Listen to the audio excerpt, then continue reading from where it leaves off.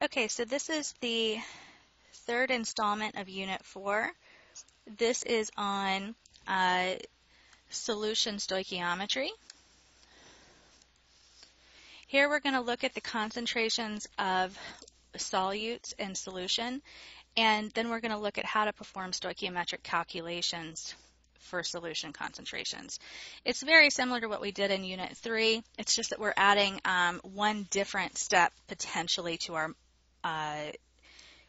mole concept map. So here's what we're going to do. We're going to first look at concentration values. Now technically, guys, molarity is the one that we end up using the most for 111. These three, you'll see a little bit, but you'll use a lot more in chemistry 112. And then the parts per million, I think, is essentially the most important unit for everybody because it's got the most real-world application to it. From there, we're going to go to dilutions, and we're going to focus on how to do solution stoichiometry. Now, it's important to remember that solutions are just homogeneous mixtures. They have a solute, and that is the substance that is there in the smaller amount. It is what is dissolved. Usually that is going to be sugar or salt or acid, something in the solution. The solvent is something that is present in the larger amount. It is going to be the thing doing the dissolving or the solubilizing, I guess. That for us is almost always going to be water.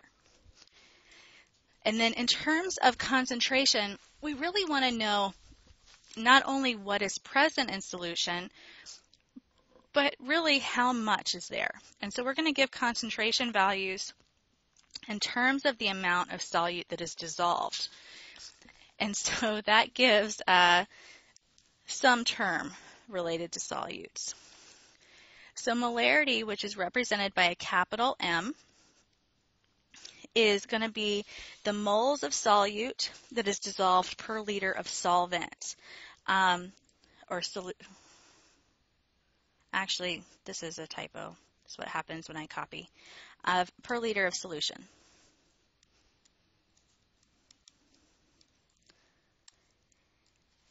This is what I was talking about.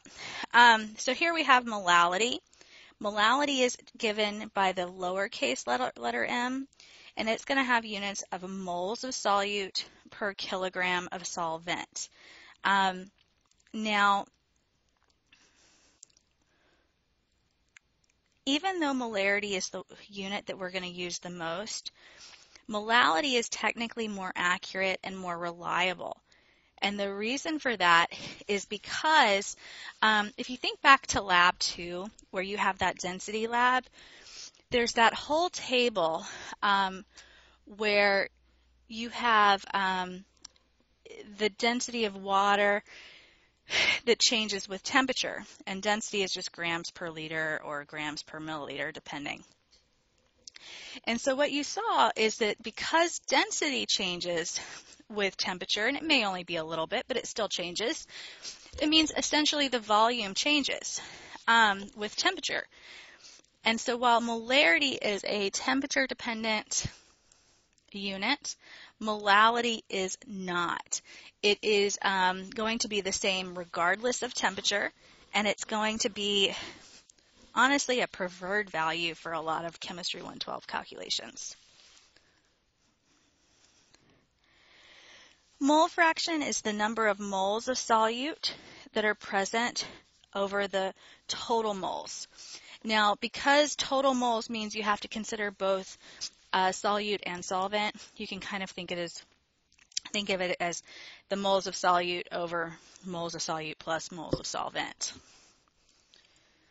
Mass percent is very similar. It's going to be the grams of solute over the total grams of the entire solution, which again is solute plus solvent here. I didn't mention mole fraction is represented by the capital X. Mass percent is usually M over M, percent, kind of like that. but we don't really use that until much later. Now, parts per million is probably the most relevant unit for us, and that is because every year you guys get a packet in the mail from the city that tells you how much of different solutes are dissolved in your drinking water. You also find out a lot of FDA warnings and things like that in parts per million. So parts per million is either going to be ppm, parts per million, or occasionally you'll see units of milligrams per liter. If you think about a liter is essentially 1 kilogram, which is 1,000 grams, which has 1,000 milligrams in it. 1 times 1,000 times 1,000 gives you 10 to the 6 or a million. 1 milligram over 10 to the 6 gives you the number of milligrams in a million. Yeah, I'll leave it there. Now let's go back to the molarity unit for a second. Calculate the molarity of a solution made by dissolving 25 grams of NaCl and diluting it to 625 milliliters of solution. Here, because molarity is moles per liter, we need both moles and liters. We actually don't have either of those values. So to get to moles, we're going to go from grams to moles using the molar mass of NaCl. And we're going to go from milliliters to liters using a conversion we did in Unit 1. Now, since the objective for this video is not to focus on molar mass, instead what I'm going to do is I'm just going to give it, but if you need practice, now would be a good time to pull up your periodic table and calculate the molar mass for this. Molar mass of NaCl is 58.44 grams per mole. So to convert, we're going to take our 25 grams of NaCl, and we know every time we have 58.44 grams, we get 1 mole of NaCl. So dividing in our calculator, we're going to have technically 25 times 1 divided by 58.44, and you should get something like 0.428 moles of NaCl. On the other hand, we have 625 milliliters. We know every time we have 1,000 milliliters, we get 1 liter. Dividing, we're going to get 625 milliliters, 625 divided by 1,000 gives us 0.625 liters of NaCl solution. So now we have moles, we have liters. We can just divide the 4.28 moles by the 0.625 liters, and you're going to get the molarity value of 0.684 molar NaCl.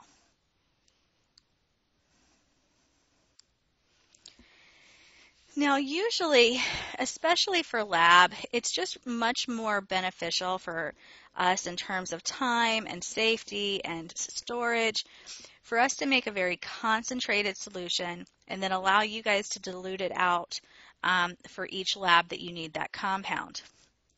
And so for example, you can kind of think of this in terms of even sweet tea in this area. If you go to Pollard's or McDonald's or Hardee's or I don't know, most places around here, the sweet tea is very, very, very sweet.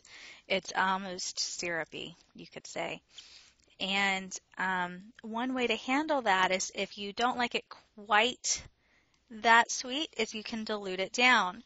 You could do that either with unsweet tea or water, and a lot of people you'll see them mixed half and half sweet tea, half unsweet tea. And it just is a way of diluting it down because you're not adding solute, you're just adding solvent or solution that doesn't have that solute in it. And so here we have a very concentrated solution, and you can dilute it with a little bit of water or extra water, a lot more water, until you get a very diluted compound over here, or a very, very diluted solution. Now, for dilution calculations, you have a separate formula that is called M1V1 is equal to M2V2. Here we have molarity, which is moles per liter at one situation, multiplied by the volume at that situation, equal to the molarity at a new situation, multiplied by the new volume. And if you look, our liters cancels. And so it really means that moles of solute is going to stay the same even after you dilute it. And that makes sense because you're not adding in any sugar, you're just adding in solvent.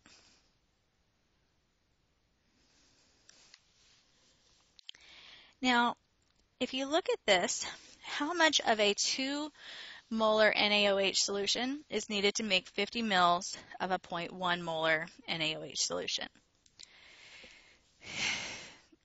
Now,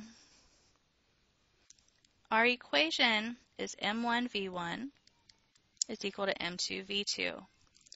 If you need to, please pause and try this on your own.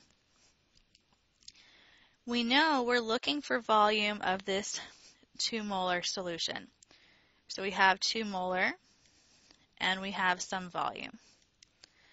And that equals the 0.1 molar and the 50 mils.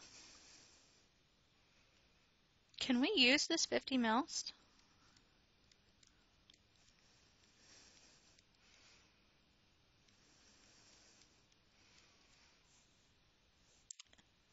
It doesn't necessarily cancel here,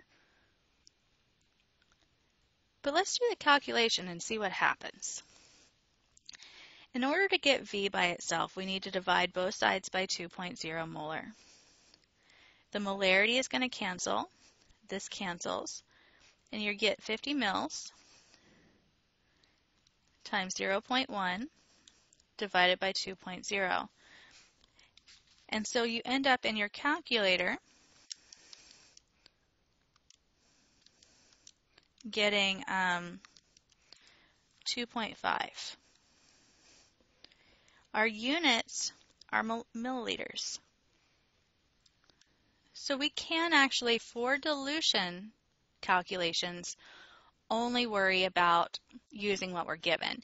If you really want to convert to liters, you can do that. You would have had instead 2.0 molarity times V is equal to 0.050 liters times 0.1 molar.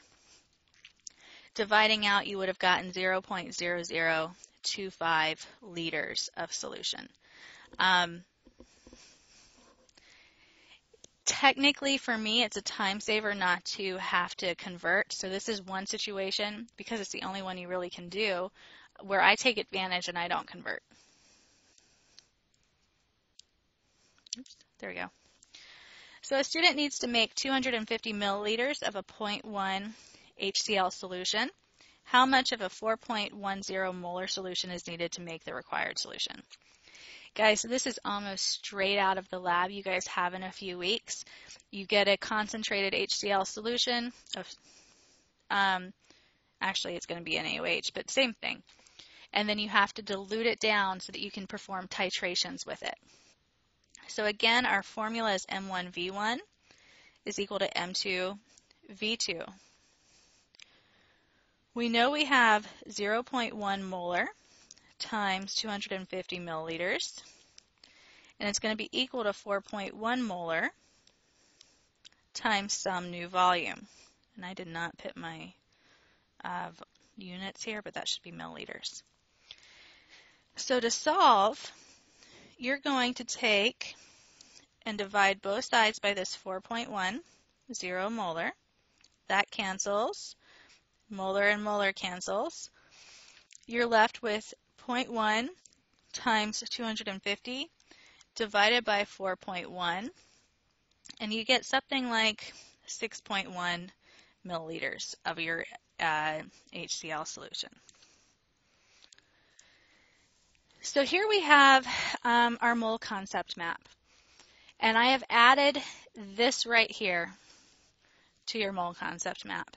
It is one step, and it allows us to convert between liters to moles. Everything else on the mole concept map is staying the same. We are just adding this one step for unit 4. For us, we are in the solutions part of this. Ignore the gases for right now, guys. Don't use that yet. For solutions, you can go between liters and moles using molarity because it's moles per liter. Everything else about our stoichiometric calculations is going to remain the same. You need to make a plan. You're going to figure out what your conversion factors need to be, whether it's molar mass or your mole-to-mole ratios. You need to get those. And then when you do your calculation, set up to cancel your units. And then especially in lab, guys, make sure you're using the right number of sig figs. So here's an example where we have 22.15 milliliters of a 0.109 molar NaOH solution that was used to completely react with 10 milliliters of sulfuric acid. What is the molarity of that solution? Well, I really would like you guys to pause and try these. I can't confirm that you're doing that while we're online, but it really helps if you try these on your own. At least think about it. Let's make our plan. Just to get to molarity.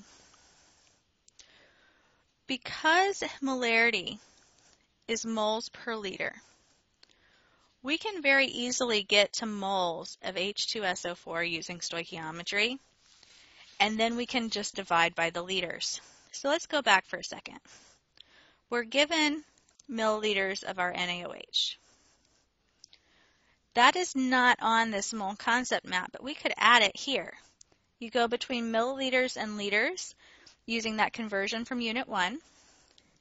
You can go from liters to moles using molarity. From moles of NaOH to moles of sulfuric acid, you're going to use your mole-to-mole ratio. So we can do this in a 3-step problem. Oops. There we go. So we have milliliters of NaOH, and we're looking for moles of H2SO4. We're going to go from milliliters to liters of NaOH. Then we're going to go to moles of NaOH. We're going to go from liters to moles using molarity. And from there, we can get to moles of H2SO4 using the mole-to-mole ratio. So we have a 3-step problem where we have 22.15 milliliters. We can convert this to liters. We know there's 1,000 milliliters in 1 liter. According to the problem, every time we have 1 liter, we have 0.109 moles of NaOH. And according to our balanced equation, every time we react 2 moles of NaOH, we use 1 mole of H2SO4. So in our calculator, that was what went flying. We have 22.15 divided by 1,000 times 0.109 and divided by 2. And you get something like 0.00121 moles of H2SO4. Now, to change this to molarity, all we have to do is divide by liters. We know that we have 10 milliliters. Dividing by 1,000 gives us 0.0100 liters of solution. So we can divide by the liters to get our molarity, and it comes out to being 0.121 molar H2SO4.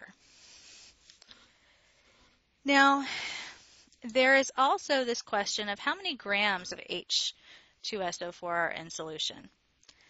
Well, molar mass was technically a unit 3 concept, so I'm not going to calculate the molar mass of sulfuric acid here, but I'm going to tell you it's 98.06 grams per mole. So if you needed practice, you can go ahead and just double check that my math is right and use that number. We have right here the moles of H2SO4, and we can convert to grams using molar mass. So this is a one-step problem. We have 0.00121 moles.